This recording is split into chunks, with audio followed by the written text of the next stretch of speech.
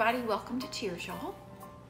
It's been a really long time since I have seen you guys and left you with something new to try.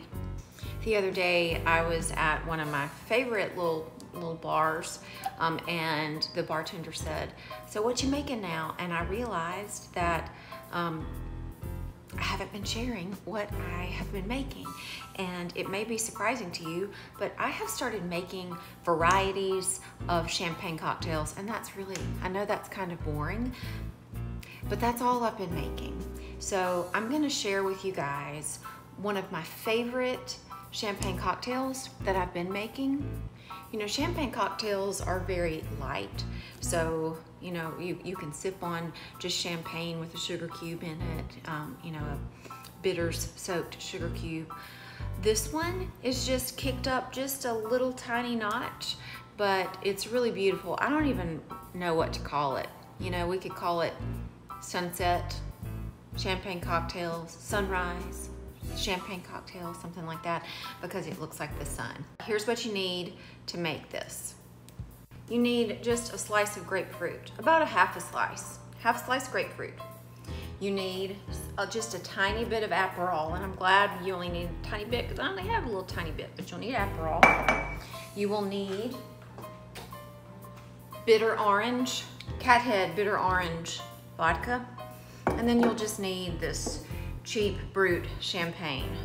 As long as it's good and drinkable, that's all you need for champagne cocktails, right? Because you're adding stuff to it. So the taste of the champagne itself, you know, it does not need to be 5-star.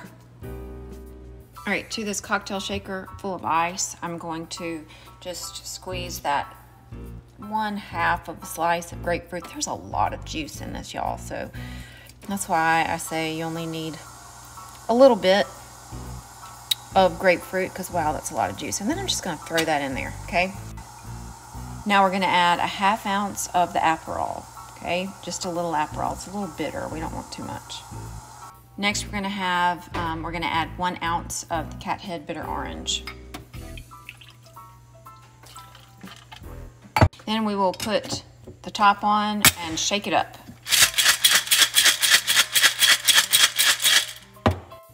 And then we have a champagne flute, and we will strain. All right, see how pretty that is? It looks kind of like the sun. So we have this, and what do you think we're gonna add to it? Yep, we're gonna add that Brut champagne. So this actually is my favorite part, and I'm so glad that I had to open a new bottle of champagne for this. Okay, my favorite part.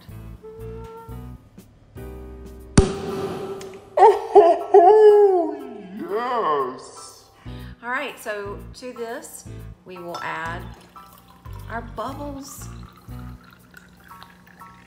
And that's it, y'all. That was really simple. And I'm telling you, I know what this one tastes like. It is really good. So happy fall, y'all. Cheers, y'all.